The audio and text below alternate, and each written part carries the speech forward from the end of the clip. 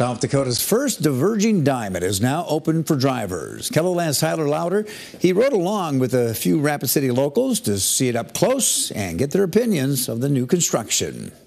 Drivers are happy that the construction is over, but adapting to change takes time. So my first reaction was it'll be a little interesting driving on the opposite side of the road for a second, but as long as you're paying attention to the street signs, nothing's too confusing, it's just slightly different. After Wednesday's ribbon-cutting ceremony, the divergent diamond interchange has been fully functional, and since I've been out here in the past 5 minutes, hundreds of cars have easily gotten on and off the interstate.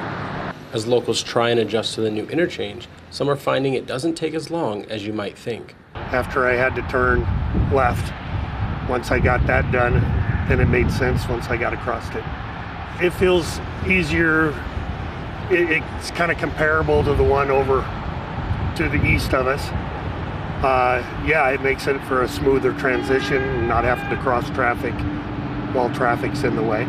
As Rapid City grows, advancements come in, something we all have to accept as the years go by. Having more advanced or more modern ways of traveling through the cities and different intersections is a part of that, and I think it's well needed, and it's only going to make things smoother. It's not making anything more complicated. And once people get used to the change, seeing the safety and ease will come naturally.